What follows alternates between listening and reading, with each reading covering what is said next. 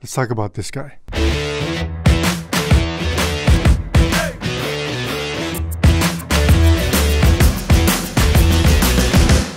Hey guys, it's Carlos with Media IQ, and in this video we're going to be talking about this Alctron PF8, and it's basically a big piece of sound foam that goes around your microphone. I have a condenser microphone inside of it now, and what I want to do is I want to see if this makes an actual difference. The sound that you're hearing me on right now is my normal indoor boom microphone, which is made by DPA. So this is going to be a very different sound because they're two very different microphones. But what we'll do is we'll see just how well this Alctron PF8 actually works or doesn't work. So the first thing, let's take a listen. So let's switch the sound over to the Neumann TLM 107, which is inside of this Alctron PF8, so that we can hear what the bass or the noise floor actually is. So let's take a listen.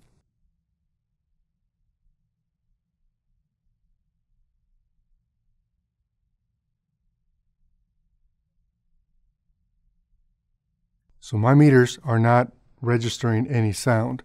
I'm going to go ahead and put on these studio monitors so that I can hear myself in case I'm, popping peas or something.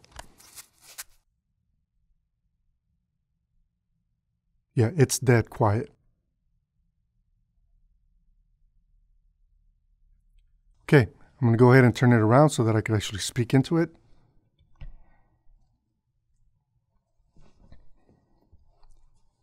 And now you guys are listening to me on the Neumann TLM 107 with the Alctron PF8 around the microphone.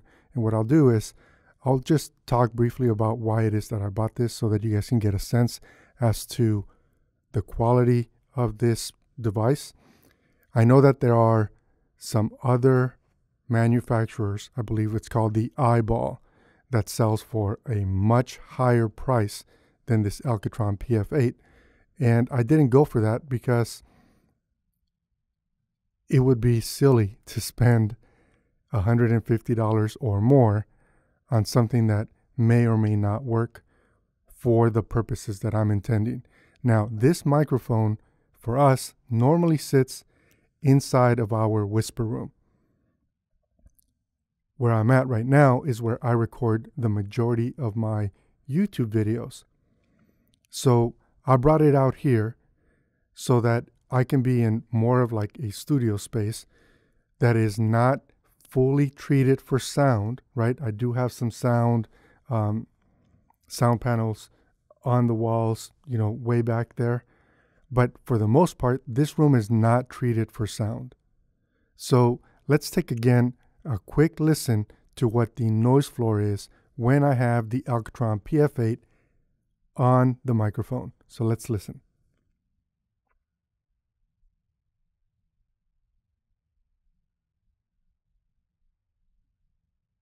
I hear nothing in my studio monitors. So that's really good. That means that whatever the noise floor is, it's going to be below -50 dB, which is nice. Is it good enough for voiceover work outside of a vocal booth?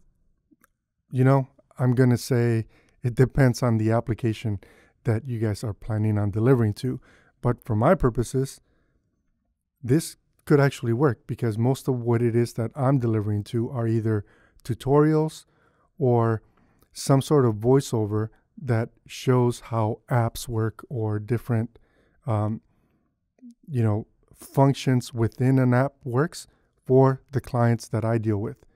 If I was professionally doing voiceover work for something like an audiobook, then those types of projects would absolutely have to be recorded inside of my whisper room.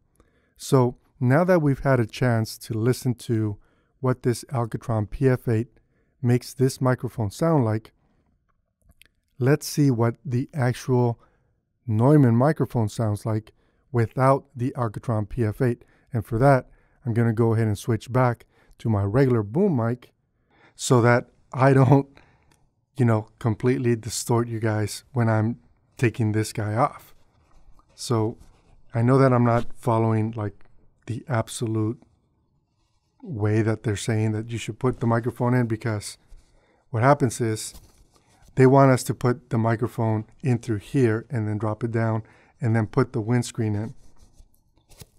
I gotta say, this just feels like super heavy duty foam to me, but that's what that sounded like. So now that the microphone is without the Alctron PF8, let's take a listen to it, and I'm gonna do my best not to pop my piece, because my microphone technique when I don't have a pop filter is not awesome. So let's switch over. Yeah, let's switch over to the Neumann TLM 107. So now I'm speaking into the Neumann TLM 107 without any wind protection. I just popped a P. So I'll try that again. So now I'm speaking into the Neumann TLM 107 without any wind protection, and I'm going to do my best to not pop any P's. But before we move on, let's take a listen to what the noise floor is with this microphone without any wind protection or any sound foam around it.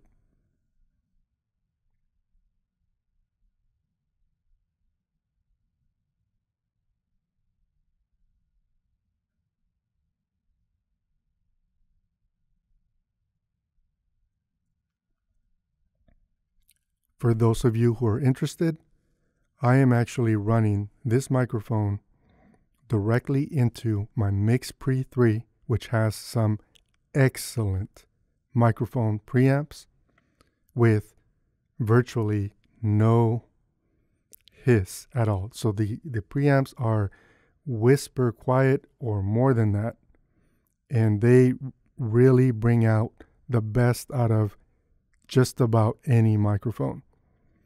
Now, my boom mic that I normally use when I'm doing YouTube videos is going directly into my camera. So that one is not going through the Mix Pre 3, but I wanted to use the Mix Pre 3 to make sure that I had the absolute best possible scenario for a noise floor when I did this test, so that you guys can determine and maybe let me know if you can actually hear a difference, an improved difference, minus my microphone technique challenges, when I'm actually using the Alctron PF8, because $50 is $50. Now, before we end this, so yeah, I'd be very interested to hear what it is that you guys think about how this Neumann TLM 107 sounds, both without any protection, as well as when I'm actually using the Alctron PF8. Now, just for the sake of being thorough, I went ahead and purchased the wind protection or the pop filter that Neumann recommends for this microphone, because I realize that my microphone technique is still evolving, and I happen to pop my plosives fairly often, particularly if I am not paying attention. So let's put this on. I'm going to go ahead and switch back over to my boom mic. So let's try on this wind protection for the Neumann TLM 107. So this is made by Neumann. And this, by the way, this little piece of foam is not as dense as this Alctron piece of foam. And it is definitely not as thick. It's very, very different. But this little piece cost $67. You know, give or take $1 or $2, plus shipping, okay? So let's put this on the microphone and go through that quick little test once again. Okay, so now I'm going to switch back over to the Neumann TLM 107. And now I'm on the Neumann TLM 107. I went ahead and I put the windscreen that is made by Neumann, and Neumann recommends that you use when you're using this particular microphone. Just so that we're all on the same page, I didn't engage any of the switches on the microphone. So this is the full spectrum of what the microphone is able to pick up. And like I said, now I'm using the Neumann windscreen.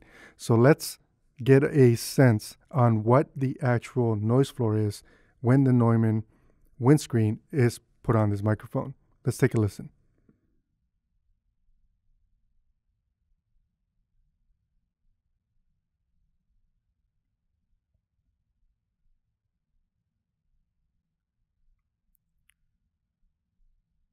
So I just swallowed. I don't know if you guys will be able to hear that or not. I heard it in my monitors. But that's what this now sounds like. So this is the Neumann windscreen on the Neumann TLM 107. And what I'll do now, just for the sake of the video, right? Because what I'm trying to determine is, will this sound give me better sound with a lower noise floor than the Alctron? Because this is so thick that it makes me feel more confident that it will reject more of my ambience if I choose to use this microphone specifically right on my workstation, which is right behind me. So let's, I'm going to switch back over to my boom mic so that I don't, do that to your ears. So once again, this is the Neumann with no wind protection. And we're going to do the Alctron PF8. And I'm going to go ahead and put this on. And again, the instructions say feed the microphone from here on down. I'm not following instructions. I'm not recommending that you don't follow instructions, just for the sake of clarity. Okay, so here we go. This is going to hurt my ears.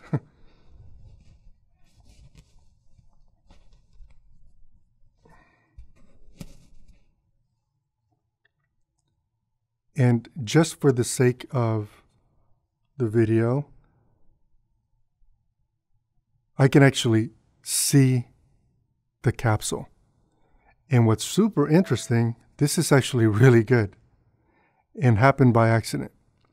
So I'm going to switch over to the Neumann so that you guys can hear what it is that I'm hearing in my monitors.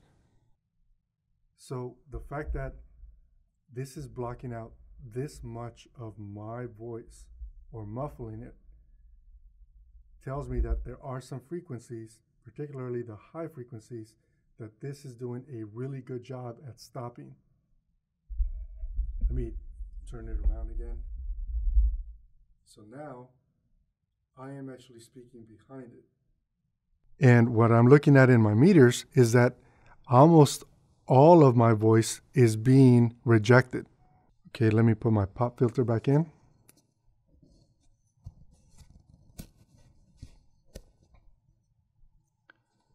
All right, so we're now back talking on the Neumann TLM 107 inside of the Alctron enclosure, or the big foam bubble thing.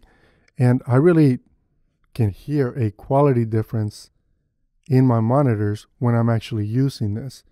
I hear less of the room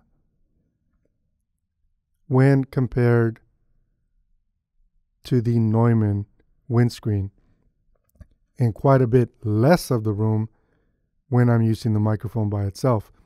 So do I think it's worth the $50? Yes, I do. I really do like this. So I hope that this video was somewhat helpful for you, particularly if you are considering purchasing the Alctron PF8, or if you were considering pulling the trigger on that, I forget what it's called, something eyeball, Kaotica Eyeball, something eyeball, I don't remember. So if you guys enjoyed the video, please do let me know. If you haven't subscribed to the channel, let me tell you what the channel's all about. Basically, this is a channel where content creators, so people that are either producing video or producing content for their websites, their companies, or their own clients sort of gather around. We talk about tech, we talk about techniques, we talk about gear, and we try to learn from each other so that we can spend the least amount of money and get the biggest bang out of our productions. So if that's of interest to you, I'd like to invite you to subscribe. And like I said, hopefully you guys found this a little entertaining and maybe useful. And until next time, I'm Carlos Quintero with Media IQ, helping you compete in today's web economy. Thank you for watching. Take care.